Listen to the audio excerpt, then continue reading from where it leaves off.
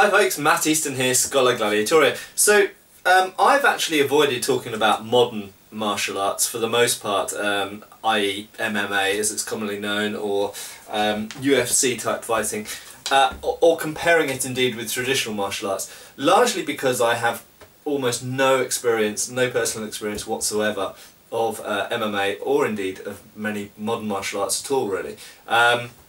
However, I do have a little bit of experience of self-protection, self-defense type stuff, and of course I've been alive for 38 years, and I've made certain observations during my time involved with martial arts and time just kind of living and seeing fights and how they unfold in reality. And I've had a job which I've mentioned before, where I've had to read crime reports quite a lot and look at nasty photos of people who'd been stabbed a lot and things like that. And I also have friends in the police force and the military and various other sort of areas where modern violence occurs, unfortunately.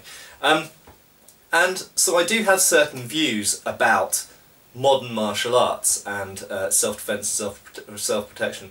And one of the things that I see comes up a lot in comments underneath my videos is the question of traditional martial arts versus MMA or cage fighting type stuff. And what I really want to say in this video is context is just as important in the modern world and modern martial arts as it is in history or anything else. Okay, so if we just consider for a second, there's a prevailing view these days that a lot of traditional martial arts are essentially useless or almost useless because they've been superseded by MMA, and that putting a load of fighters into a cage and letting them duke it out gets you to some kind of conclusion about what the superior martial art is. Well, what I would put to you is that every martial art is developed within a certain context. Okay, so if we look at Thai boxing, for example, form of kickboxing, then it's very clear that that developed as a sport with very specific rules to it. Equally, if we look at Kendo, Kendo looks very different to Japanese traditional swordsmanship, Kenjutsu, and that's because Kendo developed as a sport within certain parameters. There's very limited types of footwork in Kendo. There's no grappling, there's no kicking or punching or elbowing, there's no disarming, there's only certain types of attacks that are given with the sword, and in fact a lot of the hits with the sword are not given in the way that you would normally cut with an actual katana. And obviously, also, it's very different to armoured fighting, because as we know, as I'm sure all of my regular viewers know, armoured fighting is very different to unarmoured fighting, because you don't want to just hit armour, you want to bypass the armour, either thrusting in gaps or cutting at vulnerable parts or whatever, which is very different to what we see in the unarmoured part of swordsmanship.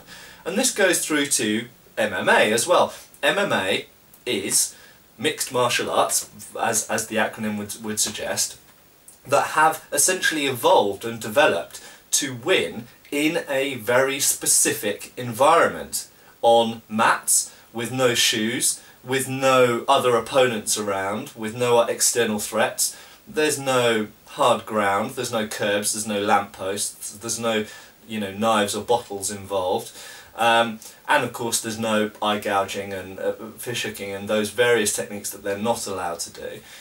There's no grabbing of people's testicles and twisting and things like that. So it is very much a sport. Now, it is quite a what we would call no-holds-barred sport, in the terms that it's less sporting, should we say? Oh no, that's not the right term. There are less parameters perhaps than if we compare to boxing, Queensberry rules boxing with boxing gloves on, or if we compare to judo, for example. However, whilst it is perhaps more violent and more injuring and more hardcore, we could say, there nevertheless are parameters. And for me, one of the most basic parameters is that it is very much a protected and safe fight between one person and another person that pretty much always ends, not always I know, but pretty much always ends in a long protracted fight on the ground. Now, my observations from life and reading crime reports is that if there's one thing you don't want to do in a real self-defense, self-protection, whichever term you prefer, in a real situation, is you don't want to spend a long time rolling around on the ground. And one of the main reasons for that is these, okay? And one of the other main reasons for that is other people. And so very simply, if we look at the self-defense and self-protection systems of the late 19th century, so if we look at Bartitsu and Savat and the Défense de la Rue, the French system, which is similar to Bartitsu and has some interrelation with it, if we look at those, a lot of it is about staying on your feet so that you have the ability to run away, and indeed you have the ability to defend yourself from weapons or multiple opponents. Now, if there's one thing that is really, really bad for defending yourself from weapons or defending yourself from multiple opponents or being able to run away, it's rolling around on the floor for a long time.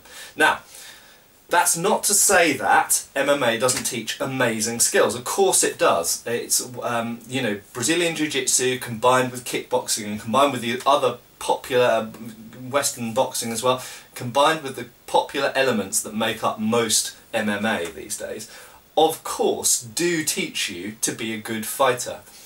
But what we must realise is that just fighting the MMA fight in the way that it's fought in the ring would not be sensible in the street.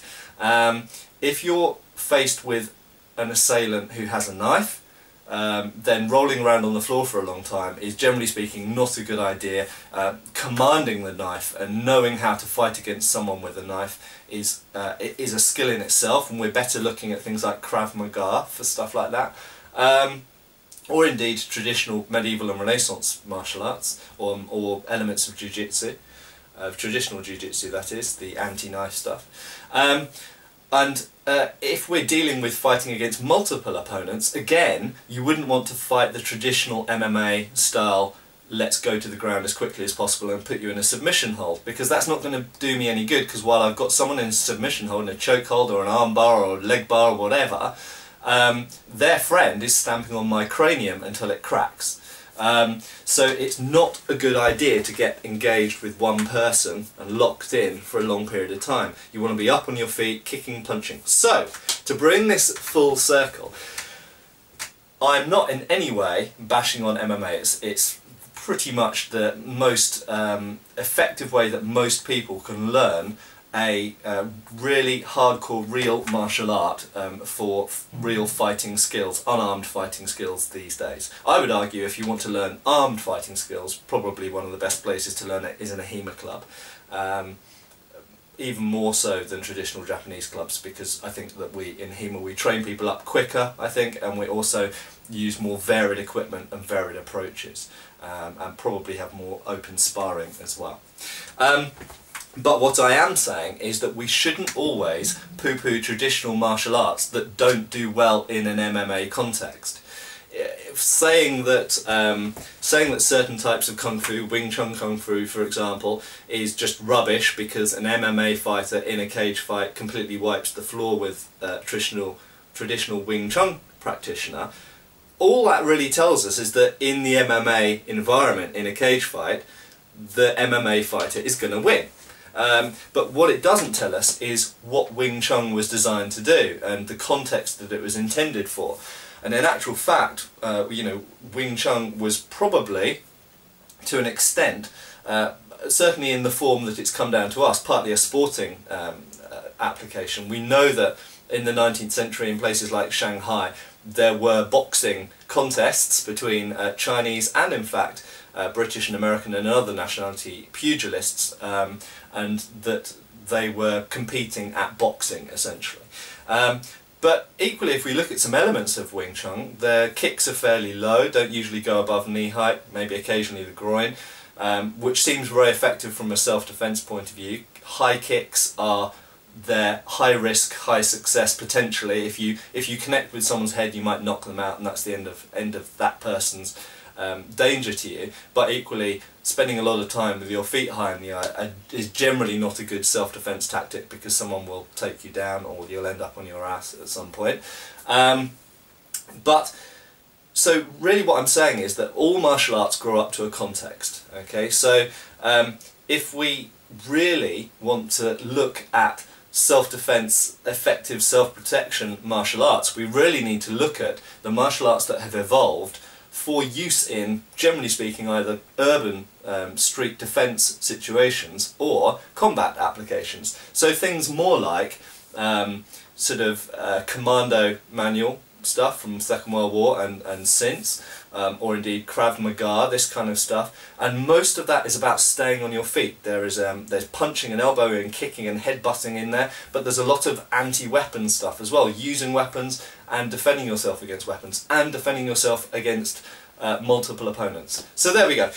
Really just to say, context, context, context. Don't just say, oh, because karate gets its arse handed to it in the ring in an MMA fight against an MMA fighter, that MMA is the better martial art. It's all about context, okay? And if you want to talk about martial arts for use on the street, as we call it, the street, or indeed in combat zones, then generally speaking, MMA is probably not actually the best thing to look at, because it spends, at least competition MMA spends a lot of time on the ground, and that's not generally what you want to do in real combat. Instead, probably better to look at the martial arts, which are actually designed with combat, with real combat as their priority, rather than sport and competition. Cheers guys! Click subscribe now and also follow us on Facebook.